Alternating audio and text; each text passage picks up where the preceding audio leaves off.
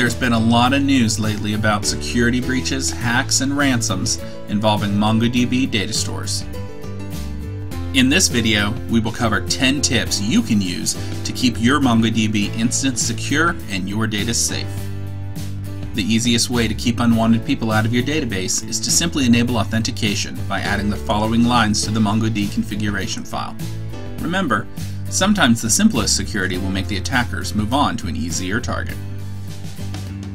The single most common password used on the web is 123456. It's often easier to keep it simple when developing, but weak passwords is the next weapon of choice for hackers, and since MongoDB does not yet offer a lockout option for multiple attempts, the weak password can be easily figured out in minutes. Not everyone should be an administrator of your database. Just enabling authentication isn't enough. MongoDB has a strong diversification of roles, and setting specific user roles will reduce your risk of an account breach causing a disaster.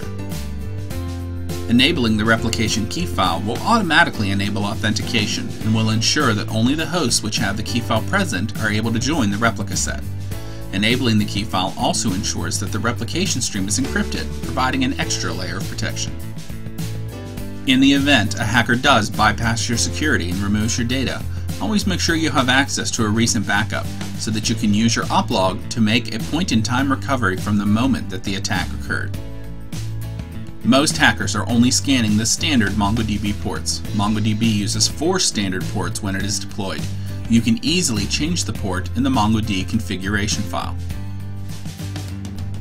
If your MongoDB data store resides on the same hosting provider as your application, it's more than likely you don't need to enable public access at all. You can easily do this by binding the host IPs in the MongoDB configuration file. It's always a good idea to make sure that firewall rules or security groups if hosting in the cloud are enabled on your servers. Disallowing the MongoDB port ranges externally will ensure that outside attackers stay outside. The best way to ensure your data is protected is to attempt to penetrate the security yourself. You can do this by testing if any external connections are possible using Telnet on the command line to try to connect to your host. You can also install Nmap on the host and test it against your host to check open ports and your authentication. Finally, there's an audit you can go through to ensure your data is protected. Go through all of your databases in MongoDB and check to ensure that none of your users has excessive privileges. Only you know who should be allowed to do what, and performing this audit will let you see if it's set correctly. For more information on how to secure MongoDB and for more detailed instructions on how to execute these tips, visit Severalnines.com/secure MongoDB. But wait a minute, why should you have to do all these steps every time you deploy a MongoDB instance? Wouldn't it be great if a free database manager existed that did most of this stuff for me automatically? Meet ClusterControl, your all-inclusive open-source database management system.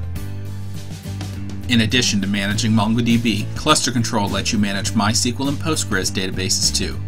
It offers automated security, point-and-click deployments, and a developer studio with a suite of advisors to make sure your data is protected. And the Enterprise Edition is a fraction of the cost of other ops managers. Why not try ClusterControl for yourself? You can download it free at Severalnines.com.